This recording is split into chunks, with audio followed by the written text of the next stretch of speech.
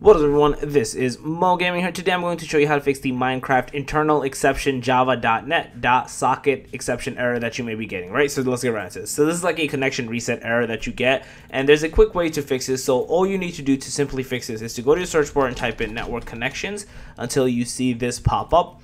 Once you're inside of this specific section here, right click into whatever you're connected into, so either Ethernet or Wi-Fi. I'm connected via Ethernet, and then click into properties.